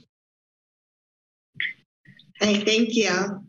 So sanitation engineer for the Davenport County Sanitation District. On May 11th, 2021, the board approved in concept the fiscal year 2021-2022 service charges for the Davenport County Sanitation District and set today as the date of the public hearing for the fiscal year 2021-2022 service charge reports. The water and sewer service charge reports were electronically filed with the clerk of the board for public review before June 1st, 2021. It is therefore recommended that the board open the public hearing and hear objections or protests, if any, to the proposed fiscal year 2021-2022 water and sewer service charge reports for the Davenport County Sanitation District, close the public hearing, and adopt resolution confirming the fiscal year 2021-2022 water and sewer service charge reports for the Davenport County Sanitation District. I'm available for questions. Thank you. This is a public hearing. We will ask if there are any public comments. Give that a moment for anyone to raise their hand. There are no speakers to this item, Chair. Okay, we'll return to the board. Supervisor Coonerty, this is your district. Any comments? Yeah, I'll just move the recommended action and thank the staff for their work. Thank you. Second. Call the roll, please. Supervisor Koenig? Aye. Friend? Aye. Coonerty? Aye. Caput? Aye. McPherson? Aye. Thank you. Motion passes unanimously. Thank you. Item number 13, the last item on our regular agenda.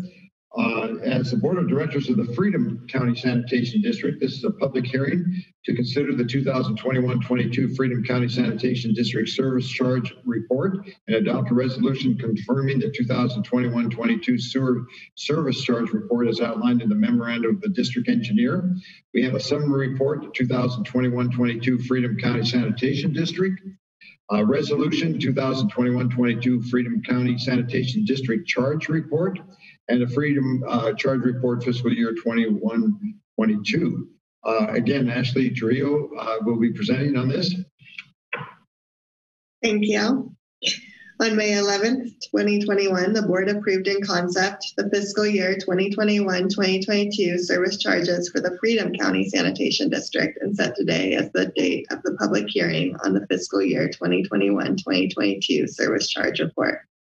The sewer service charge report was electronically filed with the clerk of the board for public review before June 1st, 2021. It is therefore recommended that the board open the public hearing and hear objections or protests, if any, to the proposed fiscal year 2021-2022 sewer service charge report for the Freedom County Sanitation District, close the public hearing, and adopt the resolution confirming the fiscal year 2021-2022 sewer service charge reports for the Freedom County Sanitation District. And I am available for questions. Thank you. This is a public hearing. We'll go to the public. Are there any comments from the public? There are no members of the public wishing to speak to this item, Chair. All right, we'll close the public hearing and return to the board. Supervisor Caput or Friend have any comments on this issue? None? Entertain a motion? I can make a quick comment. If you could explain the exact area, it overlaps my district and Supervisor Friend, I believe. Are we talking about the same one? Yes. Okay, it's out there by Airport Boulevard, Green Valley Road, and all the work that's been going on right now. Correct. Okay. And the last question would be about how much longer people have been talking about the backup on the traffic. It's moving along very well, though. And about how much longer will they be working on the Green Valley part? I believe the entire project should be finished within a week or two. They were just doing some final work on the manholes, and then they're going to be doing the slurry seal on the roads. Okay. Thanks a lot, Ashley. Thank you. Entertain a motion. I'll move to approve. I'll second. Call the roll, please. Supervisor Koenig? Aye. Friend? Aye. Coonerty? Aye. Caput? Aye. McPherson? Aye. Thank you. Motion passes unanimously. Okay, that completes our regular agenda for this June 29, 2021 board meeting. We have a closed session agenda with 3 items. Council, are there any reportable items? Yes, there will be a reportable item, and I'm going to ask that this link stay open so that the board can return to session in the event that we do come back to report an item. Okay, so we will, we won't adjourn this meeting then at this point. You will not adjourn this meeting. This link will stay open, and then we'll come back to report if there is something reportable.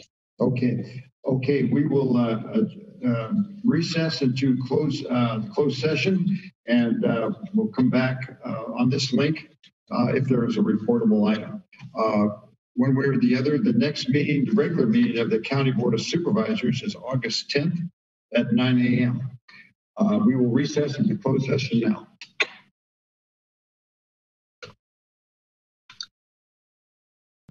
Okay, Chair, it does look like you have a quorum as well as the CAO and County Council online. Okay, I will call the continued budget hearings of the Santa Cruz County Board of Supervisors to order June 29th, 2021 at 1:30. Please call the roll. Supervisor Koenig. Here. Friend. Here. Caput. Here. Coonerty. Here. McPherson. Here. Thank you, Chair. You have a quorum. Very well. Okay, we will, item number 55, the consideration of late additions to the agenda or corrections, additions, or deletions. Do we have any? Yes, we do. On item 74, there's additional materials. There's revised attachment A, packet pages 209 and 211. And that concludes the corrections of the agenda. Okay. We will move to I think before we get into this, this could go very quickly. I just want to take this opportunity to thank our CEO, Carlos Palacios, and our budget manager, Christina Mowry, who is in her last budget session of the county, and we don't want to have that happen, but it's going to happen. And all the county staff who took a role in putting this budget together. I can't imagine a more difficult situation in a year that one in terms of budgeting with the uncertainties of COVID and the fires, the ever-changing landscape of reimbursements from the federal and state agencies, as well as the unpredictability of our local economic situation, which continues to be a challenge. But everybody in the county, all the employees throughout these crises that we've had, you've rose to the challenge over and over again. And I also want to thank the county workforce who weathered these challenges with us and having your pay cut through the furlough, all the while meeting the requirements of COVID. Truly an outstanding measure. And I know every board member, they may want to say the same thing, and they're sure welcome to, but I can't emphasize how critical it was in a time of crisis, how you came through with glowing colors. And I just want to thank you as chair of the Board of Supervisors. And I'm sure that maybe because we could go very quickly in these next few items. I don't know if any other board members want to say something, but it just had to be said what a great job our county staff has done and our leadership team. Anybody want to make any other comments? I'm sure I know they share them. Go ahead, Mr. Caput. Yeah, I agree with you. You said it as well as I can say it. Thanks to Carlos and his whole staff for getting us through a very tough year. Thank you. A year and a half. Yeah. Anybody else? And not necessary, but I agree, Mr. Chair, and thank you for saying it. All right.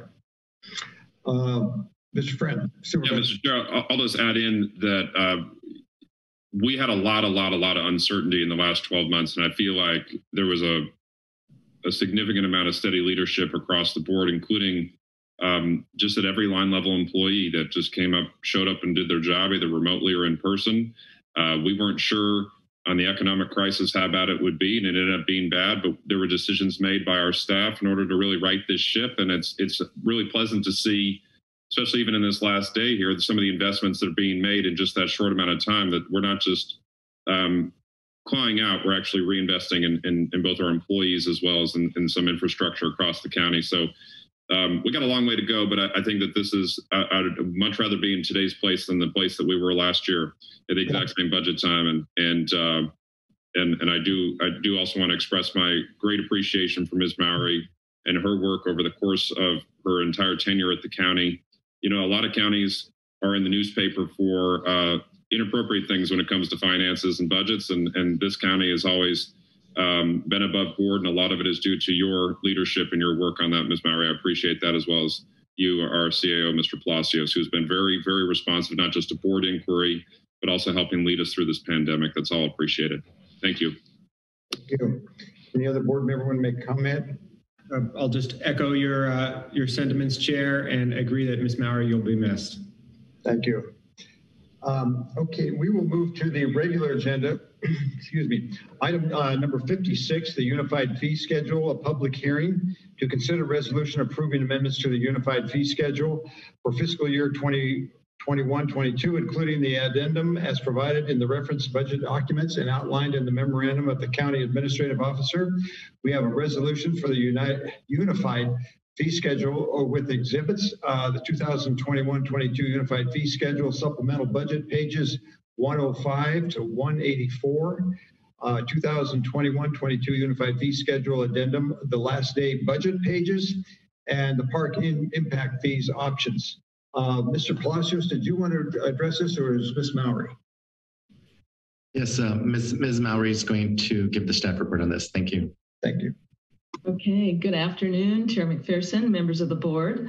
I just want to note that we do have a correction that the addendum in Exhibit B includes updates to the park impact fees, and that replaces the language that was in the original Exhibit B in the supplemental. So we're going to add and ask that your board authorize us to update the resolution in accordance with whatever your final actions are. The fee updates are referenced there in the board memo. I won't go through all of them, but just to include and let you know that there are updates from the Ag Commissioner, Cannabis Licensing, the Auditor Controller, Health Services, Information Services, Planning, Public Defender, Public Works, and the Sheriff's Office. And then, of course, the Parks Department had an item on June 8th to address the park impact fees, and they provided an update to that original recommendation, and that's included in this fee update in the addendum. The department staff are available to answer any questions if you would like. Otherwise, we recommend that the board open the public hearing, take testimony, and hear objections, if any, to the proposed unified fee schedule, including the addendum, close the public hearing, and adopt the resolution amending the unified fee schedule. Thank you. Is there any comments from the public? There are no speakers from the public to this item. Okay, we will close the public hearing on item 56 and return to the board for action. Any comments from the board members?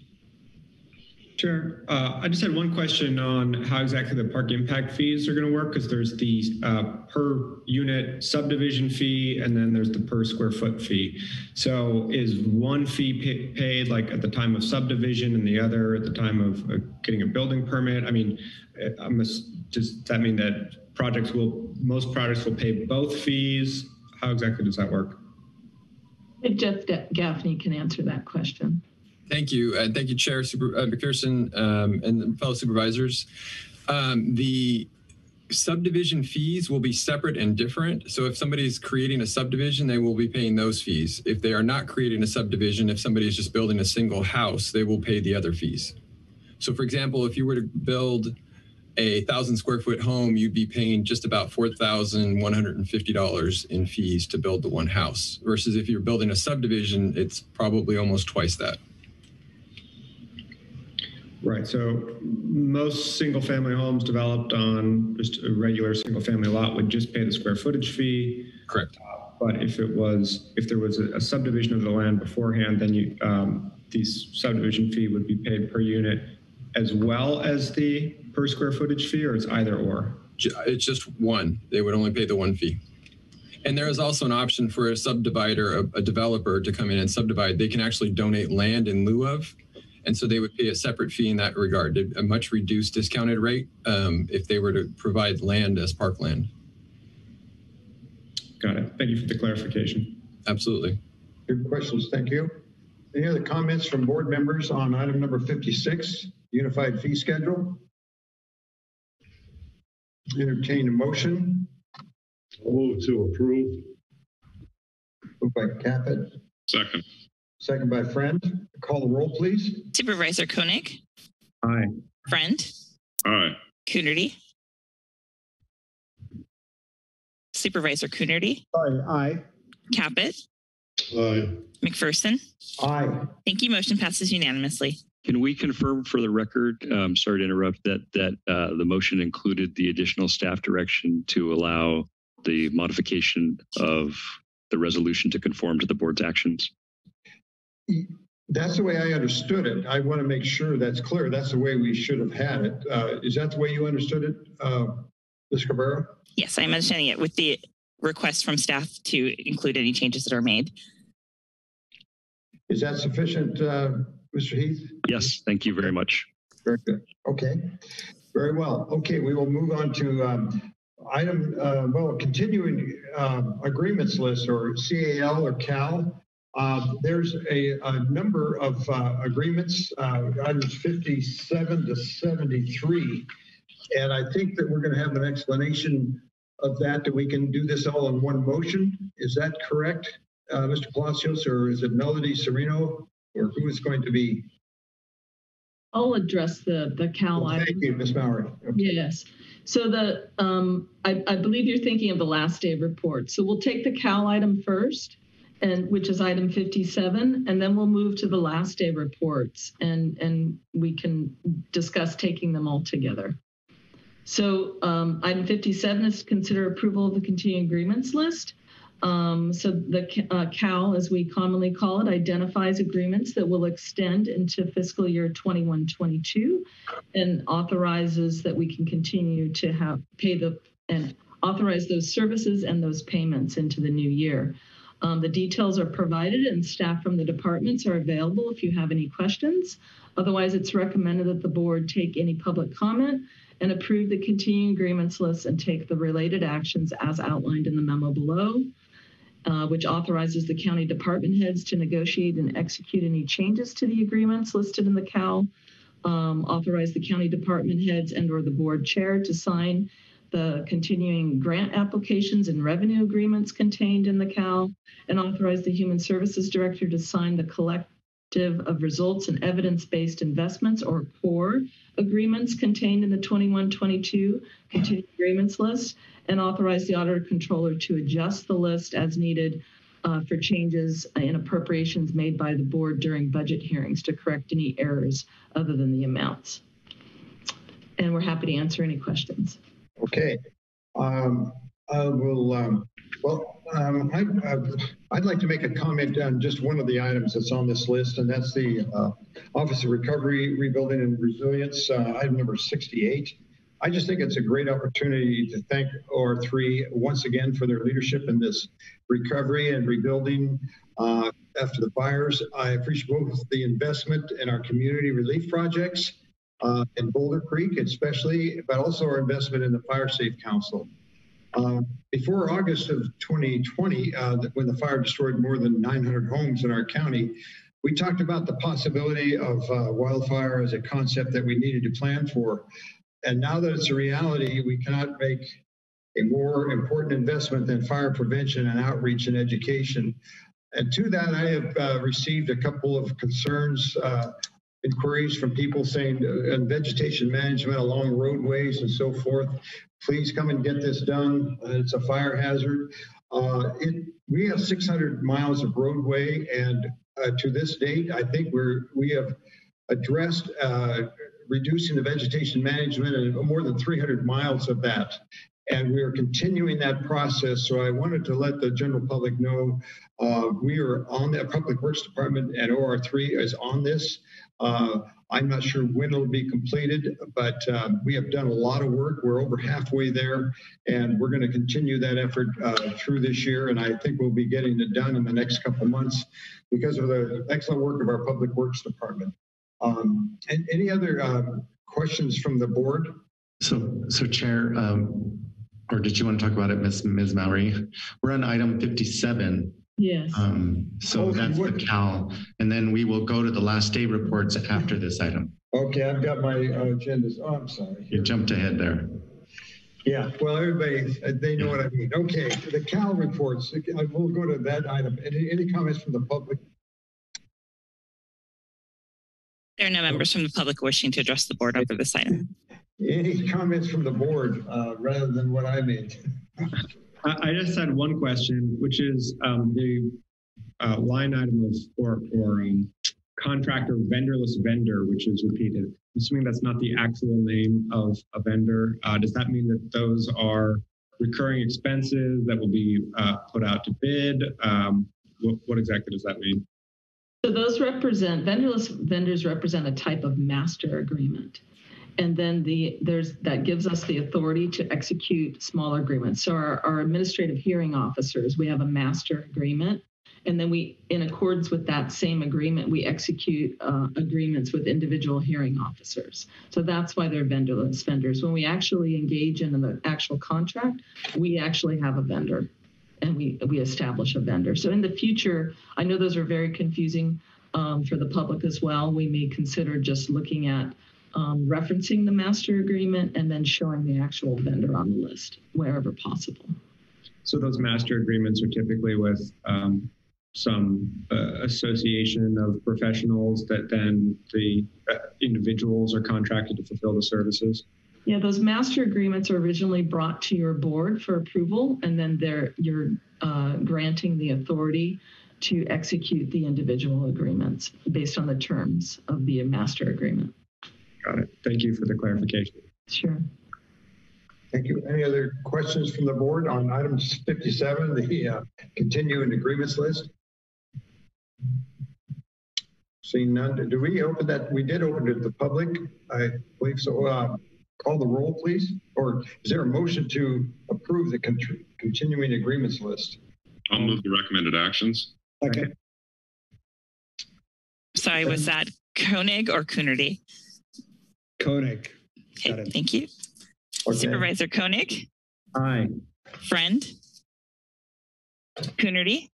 Aye. Caput? Aye. McPherson? Aye. Thank you. Motion passes unanimously.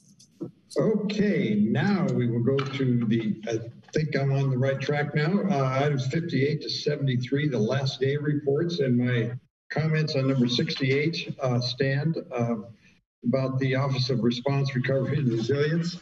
Are there any comments from the board before we go to the public? Well, may I ask Supervisor McPherson, would you like me to provide an overview on the item, or would you like to just ask for any comments or questions? Well, yeah, we could. Maybe an overview. There's a lot of items on here. I didn't know. Yeah, why don't you give us an overview?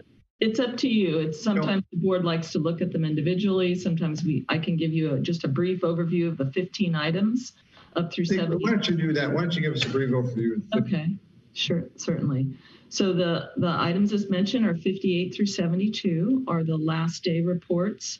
They include a last day report from the auditor controller to address the addition of an auditor for the increased claiming related to the emergencies and the American Rescue Plan and coordination with the finance section for the Emergency Operations Center. Item 59 includes a report from the auditor, controller, treasurer, tax collector on the Government Accounting Standards Board, Statement 84, and you will be receiving a report back to the board on September 28th with the final budget that addresses the adjustments related to GASB 84. Item 60 is a report that includes some additional funding for outside auditing services for the cannabis licensing budget. from increased cannabis licensing fees.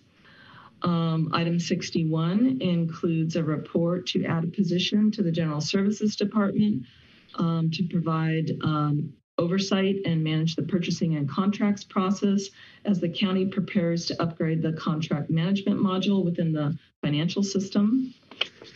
Item 62 provides a report from risk management to address the additional funding needed for the increase in the property insurance premiums of $562,000, and also provide $1 million increase to the claims reserve to be able to make progress on the $7.8 million target. The reserve has declined below the target due to increased claims in the recent prior years to about $4 million. And staff estimate with this increase of $1 million to have about $5 million, leaving almost $3 million to fund in the future. Item 63 addresses an additional position for the Human Services Department to evaluate and revise the Human Services Mass Care Shelter Plan and Emergency Plan. This position will coordinate training related to shelter and care operations in partnership with the Office of Response, Recovery, and Resilience to improve emergency and disaster response efforts. And item 64 is the increase necessary for the county share of the Monterey Bay Air Resources District, which was approved on June 16th by that board. Item 65 includes an increase of an additional position for the planning department to assist with standing up and supporting the new Unified Permit Center we're expecting by the end of this year. And then the item 66 is a report from Public Works, which funds the purchase of a Donaldson regeneration station of $7,000 from their equipment reserves, which is necessary to keep vehicles compliant with current emission regulations. Item 67 is a last day request for the Animal Control Services budget, which is the increase in the county share for animal control services of $101,989 based on the approval of the Santa Cruz County Animal Services Board, which occurred on June 14th.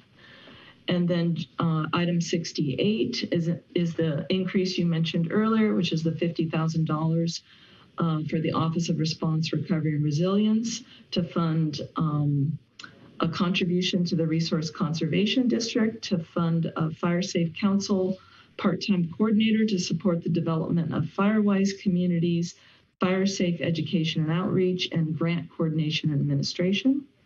And item 68 is from the Probation Department.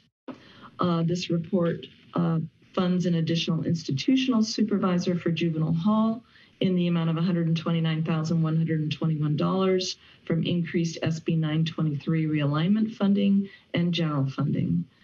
And capital projects, we have some realignments based on some additional funding that was provided for several of our capital projects in process.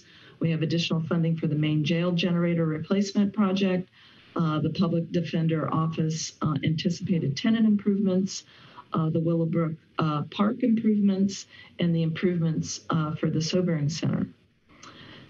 And then on item 71, we have some additional revenue that's being recognized from the general county revenues.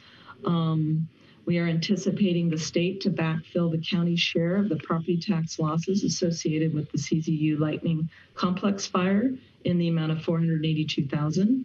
And we also anticipate some increases in our property tax penalties, interest, and redemptions, totaling $1 million. And these revenue increases are offsetting some of the other increases included in the supplemental and last day reports. And then lastly, lastly, item 72 is our report for the Technology Fund. This one's near and dear to my heart. We are recommending an increase of funding for $350,000 to replace the current budget system in order to better address the need to have a more public-facing budget system online that integrates the operational plan objectives and performance measures and provides for a capital project budget management system. Staff have been reviewing these options prior to COVID And we believe we have a system we are now ready to recommend to the board, and we needed to set aside some funding to be able to do that in August. So we will be bringing that back to you in August with more details. And that concludes the overview of the last day reports up through item 72. Thank you, and apologize for getting ahead of myself, but any other comments from board members? Is there any public comment? There's no public comment to this item. Okay, I'll return this to the board for quick question. Yes. I don't know if this goes into the concluding items or this one, but there's some arts funding for the MA, the Arts Council, I think some of the schools, the YWCA in Watsonville. Traditionally we've treated them like the core programs, and they've gotten the sort of the same COLA that the core programs would have. And I'm wondering about them in this budget. A 5% COLA for these programs would be $19,728 total. But I wanted to see if this is both sort of fitting with my understanding of standard practice, and two, is this the right place to try to figure that out? Yeah, I could answer that. I don't believe we did include those particular programs when we looked at the increase for the core investments.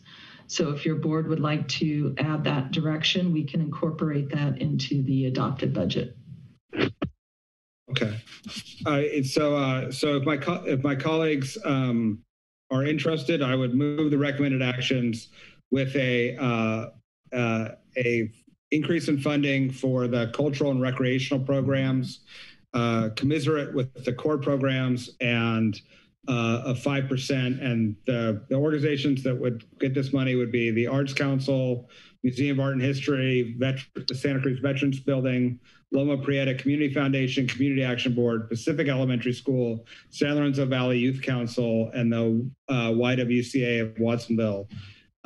For a total of, it looks like, $19,728. Any comments from the board? I think that's a welcome addition as far as I'm concerned. It'd be great that we get on track and stay on track with what we're doing for the arts in this county. Any other comments from the board? I don't know if we have to go back for that added action to the public, but What I would suggest, Supervisor, is that you address this action as part of item 74, which are proposed budget concluding actions. Right now, it looks like what you're intending to do, although we didn't do it officially, was consolidate items 57 through 72, which are all individual actions. It looks like we've consolidated those to hear them all at the same time, and have a public hearing on those, not a public hearing, but public comment, receive public comment on those. But there's no place within those items for the discussion and vote that we were just about to have. So I would suggest you continue that discussion to item 74 and just accept a motion on accepting the last day reports for 58 through 72. I will withdraw my motion and issue make another motion for the recommended actions, which are item 58 through 72. Second. Okay, call the roll, please. Supervisor Koenig. Aye. Friend. Coonerty. Aye. Caput. Aye. McPherson. Aye. Thank you. Motion passes unanimously.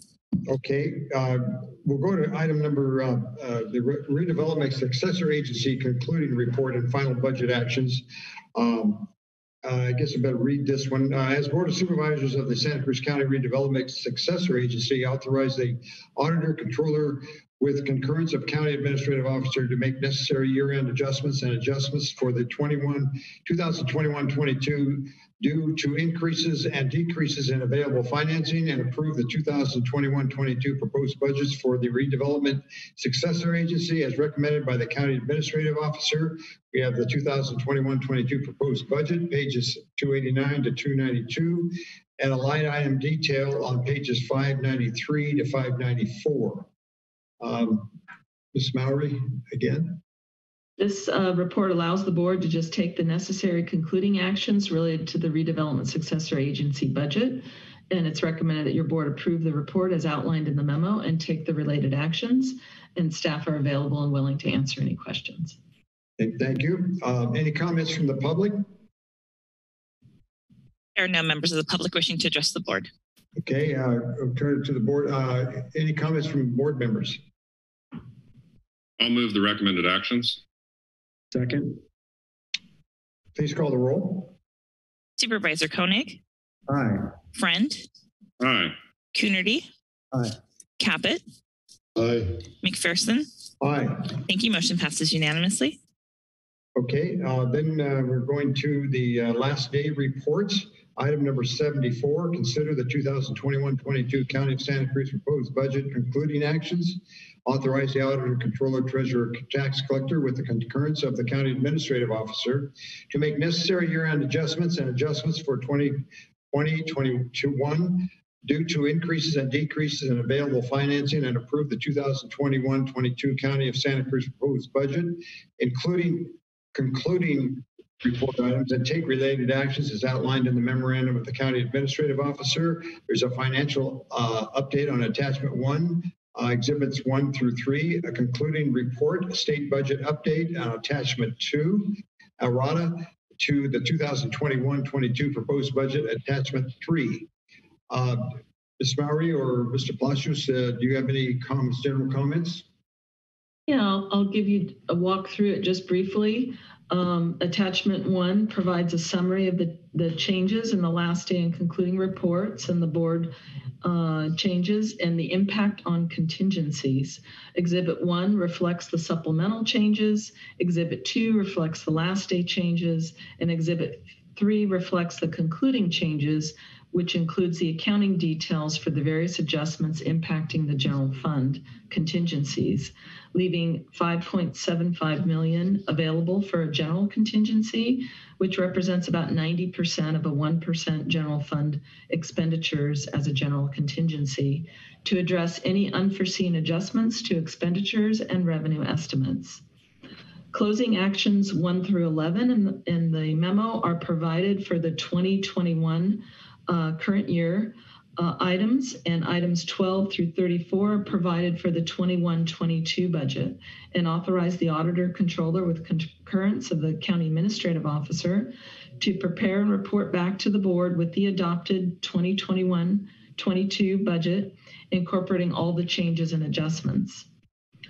So I'd like to actually thank the department heads at this time and their budget staff for all their hard work on the budget, especially the county administrative office staff under the leadership of Carlos Palacios and the Board of Supervisors.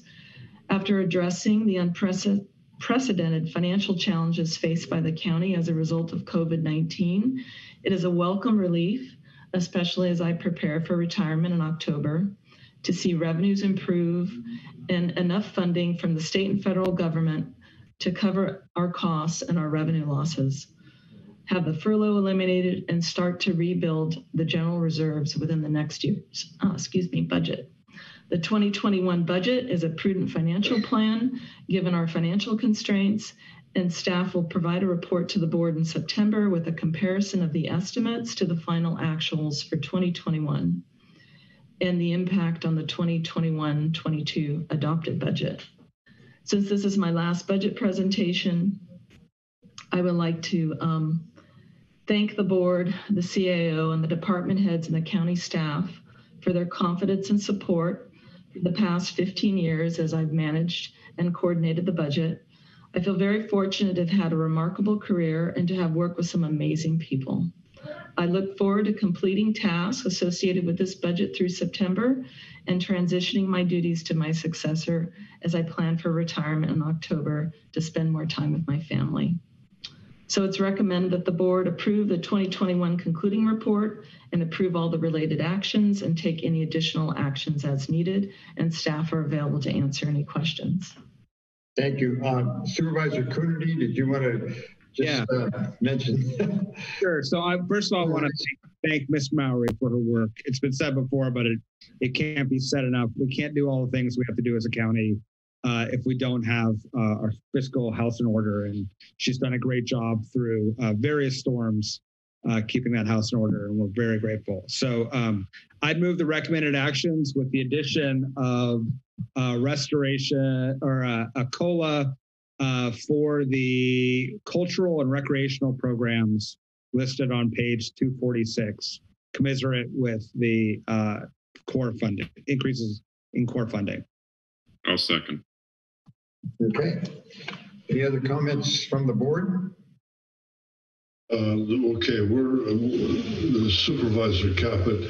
Yeah. We're on item 74. Correct. Right. Okay. I'm going to vote for the whole budget. I do have one exception. I'll be voting for the budget, but with the exception of under Human Services, Planned Parenthood, Marmonte, I'll be voting no on that, which is on page 158 of the proposed budget and page 48 of the supplemental recommendations. Okay, that clear? Any other comments from the board? Did we ask for public comment on this? Is there any public comment? There's no public comment to this item. Okay. All right. We have a motion and a second. And Mr. Caput's, Mr. Coonerty's additions and Mr. Caput's withdrawal of supporting certain items that were mentioned. Please call the roll. Thank you. Supervisor Koenig. Aye. Friend. Aye. Coonerty. Aye. Caput. Aye. McPherson. Aye. Thank you. Motion passes unanimously with amendments. Okay, and we knew it all did come to this. Closing remarks. I think we've said what we wanted to, but everybody can on at it. First District Supervisor Koenig, do you have anything to say on the closing remarks of our 2021-22 budget? I just wanted to thank all the staff for helping me navigate through this first budget cycle, and looking forward, as has been said, to growing forward from here. Very good, thank you.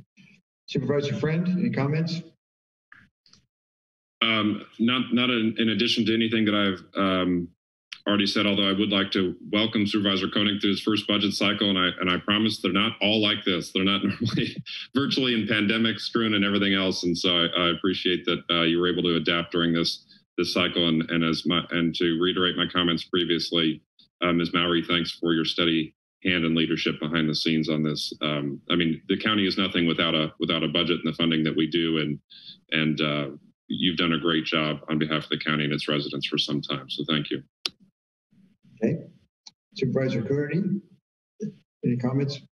It's all been said. Thank you everyone for the team effort. Very good. Supervisor Caput. Wow, what a year and a half. I hope we're out of the crisis area. I pray we don't have a bad fire season, and hope to see all of you in August. Very good. Chair McPherson, I had some comments.